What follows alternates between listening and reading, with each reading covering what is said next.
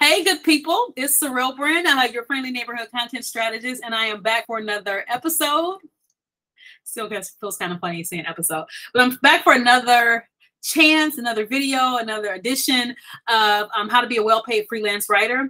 I'm doing this, as you may know already, I'm doing this because I know that things are hard out there. I'm seeing like the prices go up. I put a video up about how mad I was when the price of eggs went up 75%. So I know that people are in need of ways to make more money without necessarily having to leave your job and without having to get a second job. I get that. My kids are homeschooled. Thank God for Kira, my daughter, my 20-year-old daughter who homeschools her younger sisters. She is a superstar, rock star. But I get it. Like you don't, a lot of us can't, our kids are too small for us to just leave them home alone for another set of hours throughout the course of the day or whatever the case may be. So I'm trying to offer you an opportunity to make money in another way, and that's through freelance writing. I've been a freelance writer since 2010. Not only that, but in my 9-to-5 job, I also oversee the content department, which means I hire the freelance writers that we bring on to create our content. So I am speaking from a place of knowledge, wisdom, and experience. And I want to just get right into this. I don't want to talk too long about it because today I want to talk to you about how to monetize your services as a freelance writer. Now, before you go off, I get that we haven't actually talked about the technical aspects of becoming a freelance writer yet, but what I don't want to do is teach you how to write and then not teach you how to monetize that service. So in this third video in the series, I want to talk about how you can monetize your services as a freelance writer. I'm going to share my screen. We're going to get into this whole thing. It's going to be useful. It's going to be helpful. And I'm trying to be, I ain't going to try to be quick. I'm lying, but I will try to be funny and entertaining. Okay, so let's talk about this thing here. How to secure the bag. And you see me with another beautiful wig. Love my Amazon wigs.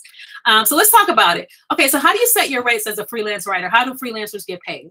Now, there are typically 3 ways that freelance writers will get paid. You can either, I'm sorry, I'm saying that wrong. That's the wrong language.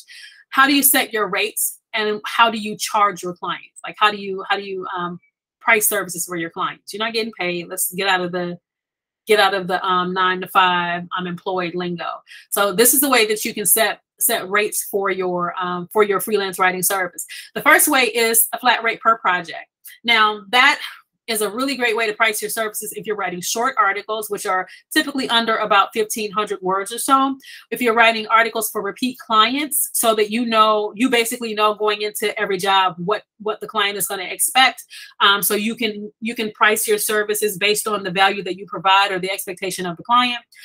For ongoing projects, I think of these as like where you're doing similar content for maybe a larger project. You know, it might not be the same client necessarily, but it might be the same client, but it might just be something that's gone on and on and on, or maybe you're writing through an agency or whatever, and the agency actually has different clients. So you can have a flat rate per project there. And then content packages, and we'll talk about that later in this video. Content packages are when you have add-on services that you add to your freelance writing service and price it as a bundle, like a bundle of services. The next way is pricing per word. This is a really popular way to do it. Pricing per word is a great way to price your services if you are creating long form articles. Long form articles are typically seen as articles that are over 2,000 to 3,000 words. They typically take a longer time to research, a longer time to write. I always tell our writers that the average article that you're going to write for us takes about 10 hours to research and write. Those articles, like I said, are usually over 2,000 words long. So if you're pricing per word for long form articles, let's say you're pricing, it's going to take you 8 hours to do an article, and you've priced your services at 20 cents per word and you're delivering 2,000 words, then you just made $400 that day, right? The next way is the price per hour. Price per hour, I have some challenges with. For a freelance writer, or anytime you're in a position where you're getting better and better at your job, if your rate per hour stays the same, that means you get for every unit of measurement or whatever that you're getting better at delivering on the result, or you're getting more efficient, you're making less money for a better value. Like you're making less money to deliver a better value. And so there is an inherent flaw for freelancers in pricing per hour, because unless you're doing something that's pretty redundant, like, maybe you're doing some admin stuff, or you're making some phone calls, or inputting data or whatever the case may be, something that you're kind of you might sooner hit a for every, like, I'm saying this all twisted up, but the better you get at your job, the less money you effectively make at your job when you're pricing per hour. Still, I do have writers who price their services per hour. Now, typically when you're pricing per hour, you're pricing based on how long it's going to take you to do something. So like I said before, if it's going to take you 8 to 10 hours to write a blog post, or 5 to 10 hours, then you're going to be pricing per hour. Maybe let's say you're doing $20 an hour, $25 an hour for 10 hours of work. That's $250, right? So you want to price per hour. Just keep in mind that you may need to change the way that you price your services, because as you get better and better at delivering on your promise, or delivering articles, you will effectively be making less and less money. And then the other issue with pricing per hour is you only have so many work hours a day. So you have a natural built-in ceiling that you can't get beyond when you price per hour. Okay. So individual articles, related content services, and content packages. So per word, on average, the average freelance writer that I've come across, including me, when I do freelance writing jobs, are pricing at 20 cents to 50 cents per word. Now, just for clarity's sake, these are not journalism. Like, we're not talking about journalistic content. We're not talking about stuff that goes in newspapers, just talking about stuff that goes on websites. Typically, journalists make much more money than that for the jobs that for the content that they produce. They are in the $1 to $2 to $3 to $4 to $5 a word area.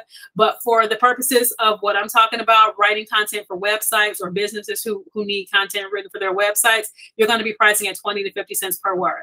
I will add one caveat, like one disclaimer. Now, when you're first starting out, you are literally not, like, your skill set is probably not going to be worth 20 to 50 cents per word.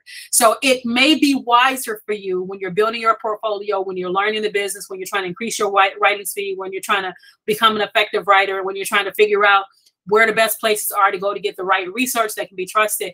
It may be wiser for you to price your services at a lower rate. Okay.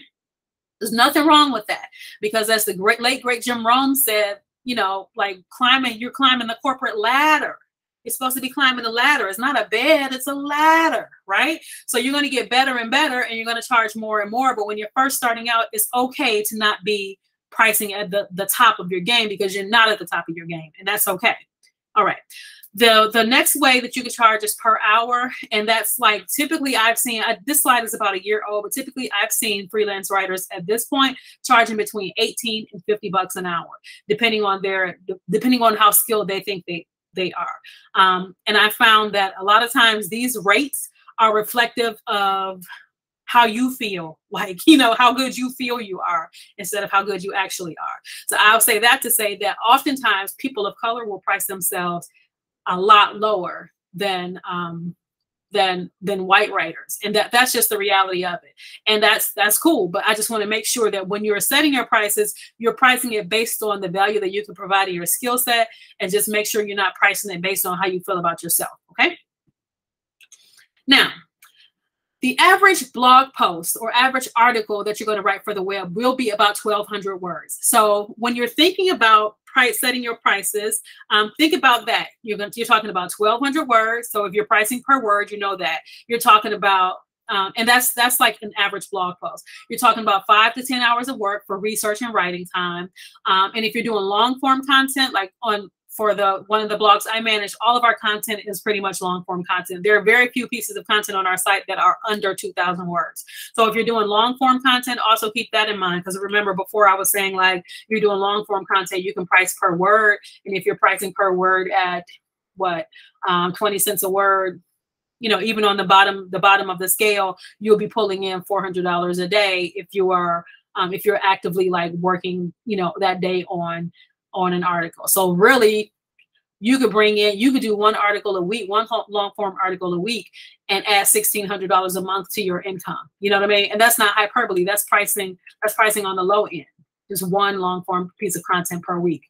All right. So Another thing that I always tell freelance writers to do, and I'm a big proponent of this myself, is to get additional training. It's not hard in the digital world to get training. Google. I mean, we all Google things, right? We Google things to find restaurants, to find Thai restaurant, to find out where I can buy some sea moss or where I can buy Thai iced tea or whatever. We Google stuff all the time. Where everything that shows up on Google was created by a content creator and put on a website. So there is a such thing as a Google Analytics certification. Google Analytics is a dashboard that Google provides for every website. Every single website has Google Analytics. And it basically tells the owner of that website or the business owner how well their content or how well the pages on their website are performing. So let's say you were working with a restaurant and they want to make sure that they have pages for their drinks, Thai iced tea or whatever. Google Analytics would actually be able to tell that restaurant if anybody is finding them when they type in the words Thai iced tea near me. I guess I'm going to move for Thai iced tea. Or when they're typing in pad Thai near me. Google Analytics will tell them if they're able to find that. Most business owners don't know how to read Google Analytics. It takes some time to learn it, but it only takes a few hours to learn it, is what I'm telling you as a writer. So you could literally take an afternoon and get a certification in Google Analytics just on a Saturday afternoon while your kids are outside playing. Right. Another good resource for upskilling yourself is SEMrush or SEMrush. SEMrush is a digital analytics tool that analyzes website traffic, analyzes keywords, pulls in information from your Google Analytics, and tells you how your website as a business owner is performing in comparison to your competitors, in comparison to other people who are in your industry. SEMrush is a fantastic tool. I actually use it at work and I use it in my personal business. But what I'm telling you about this for is because SEMrush has a host of free training tools that you would be able to use. Hang on. Sorry about that. Staying in the call, right? Okay, a host of free training tools that you can use to upskill yourself. So if you want to know about SEO, we'll talk about that later. Search engine optimization. It's a way of creating content so that it can be found, so that these web pages can be found by Google. If you want to know about competitor analytics, if you want to know about different marketing techniques, or if you want to know about digital marketing, or doing Google paid ads or Facebook paid ads, there are training opportunities that you can find in SEMrush Academy for free. And a lot of these training opportunities actually have certification programs that you can take as well. Another one is HubSpot, another fantastic tool. It is called a marketing automation tool, or CRM. I promise you we'll get to that. I'm not going to leave any gaps in your knowledge. We will get to these types of tools later, and I'll tell you what each one of them does. HubSpot Academy is another fantastic way for you to get free training and to upskill without, I'm promising you, like, this stuff it'll just take you a couple hours on a Saturday afternoon, or a couple hours after work, or a couple hours before the kids get up, and you can actually become certified in different digital marketing techniques. Now, here's the reason why I'm telling you about this kind of stuff, because as a freelance writer, if you saw my first video, we went through some data and saw that over 50% of businesses that need freelance writers and content creators don't either have one person on their team trying to create all the content, or they have nobody on their team. So there's a wide open market for you to step in and become a freelance writer. But not only that, most businesses need more than just a writer on the team. They need social media, they need keyword research, they need blog to audio, all this kind of stuff, all these different ways that they need their content to kind of show up. And I'm saying this because not a lot of people are reading articles these days. So the content that you write for a client, it's smart for you to have built into your pricing different ways that you can repurpose that content. And by repurpose, I mean just put it in another kind of format so that people who don't read articles can still get the information. So for me, I listen to a lot of podcasts. So if in order for me to get that podcast information, the publication will have had to put their articles in audio form for me. Some people prefer video. So that means the publication will have had to put the same content the information from that article in video form in order for other people to consume it. So these are services that is smart for you to bundle with your writing service. And I will show you how you can do that easily without learning a bunch of new skills. Now, so the first is social media, right? Because you want to be able to help people to engage with a company on social media. And sometimes you're even going to put information from different articles on social media. Keyword research. Keyword research is tied to SEO and Google Analytics. Keyword research means finding out what people are actually typing into Google when they're looking for certain stuff and making sure that you're creating the content for your client in a way that includes those words, those queries that they're putting in. Blog to audio. I have a tool that does that. I think the tool cost me 20 bucks, maybe 50 bucks or whatever. Anyway, there's a way for you to do it. Convert to PDF. Again, another way for you to do that. Infographic research. Blog to video. Email to promote an article. That's basically after you write an article and put it up, you send out an email to the company's subscribers, letting them know that the article is there and putting a link to the article in the email. Upload to site and proofing and editing. Now, upload to site may be like, what? Okay, so whenever, as a freelance writer, whenever you write a piece of content, usually you're going to send it back to whoever hired you so that they can be a second set of eyes on it. They'll be proofreading and editing the content, and then they typically will upload that content to their website themselves.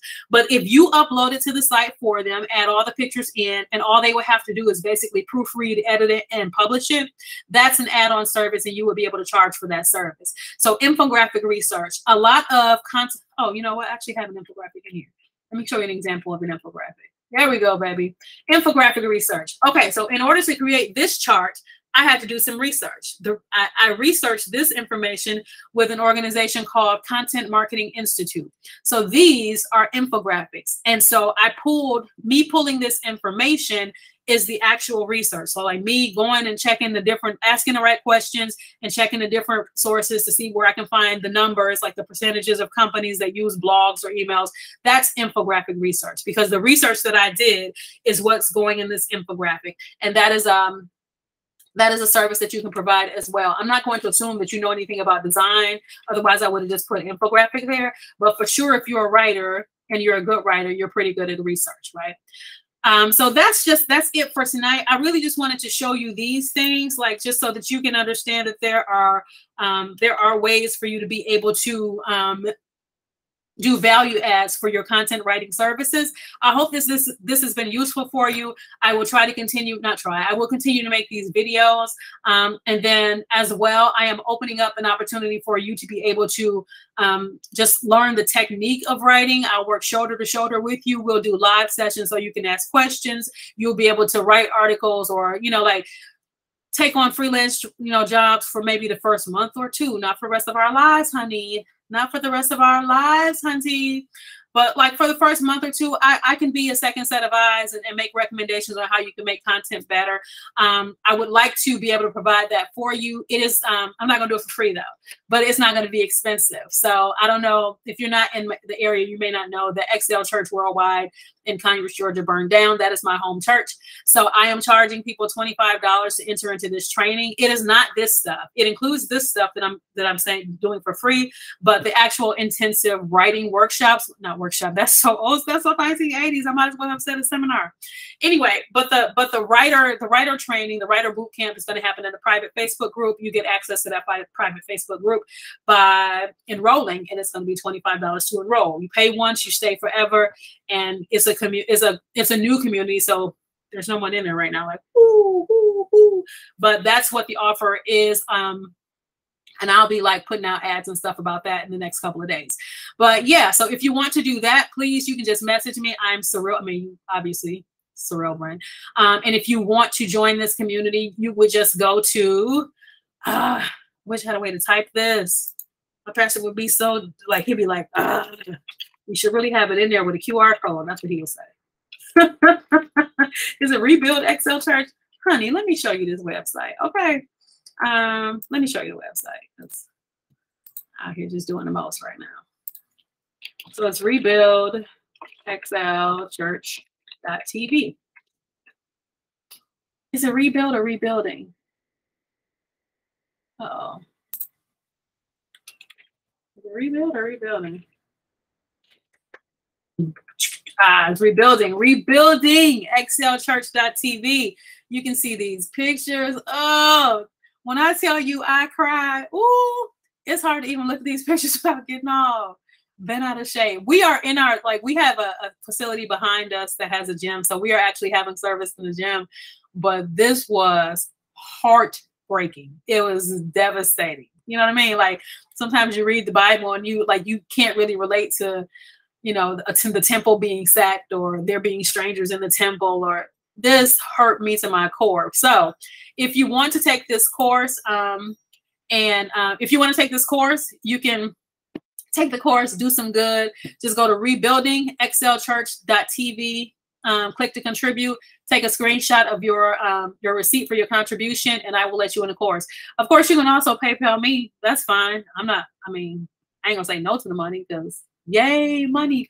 But I'm only charging $25. And I know I've been to that place where $25 is a stretch. I've been to that place where I had to scrape up to get the $37 I needed for a course about writing or whatever. So I'm not trying to break you, but I do want to make sure that you have some skin in the game so that as I'm spending my time showing up for these like live trainings or whatever, like I'm not in there by myself, and, you know, we can make sure that we get the work done in a timely manner. And please, just only if you want to donate. But if you don't want to join the course or whatever, that's fine too. But I'm asking you to just commit to doing the work once you get there, and you'll be glad you did. So again, rebuildingexcelchurch.tv. That's how you can donate. And if you donate the $25, take a screenshot of the receipt. I will let you in the course. It's not a problem. Or if you want to send the money to me, you can go to paypal.me/ribstone. Some of you know me as Ribstone. Growing up, my name was Ribstone. All right, so this is how my little landing page looks. It's nothing fancy. It doesn't need to be fancy for $25. I'll tell you that. But we're going to get the job done. So I hope this has been useful for you. Tell your friends about it. Tell your mama now. She probably needs something else to do too anyway, like in her retirement or whatever. And I wish you well. God bless you.